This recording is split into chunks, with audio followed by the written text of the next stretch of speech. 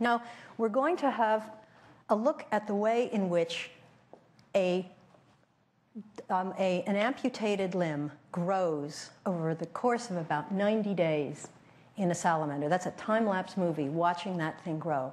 And now we're going to see what's really going on. Here's the salamander, and it's got a completely new limb. It looks perfect. It has inside bone, it has nerves and muscle, and it can even wiggle. In fact, it's perfect. Now we're going to cut it off. But here's the good news. It grows back. So don't be too scared. First, wound healing. Did you see that wound heal? Now we're watching what the newt can do that we cannot do.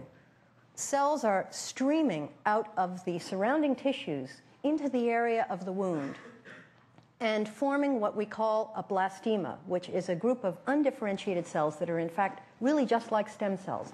And they're multicolored because they come from skin, from muscle, and even from cartilage.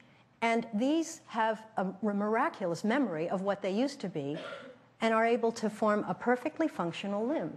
And that happens all within anywhere from 30 to 90 days, depending on the size. Those little guys would do it faster.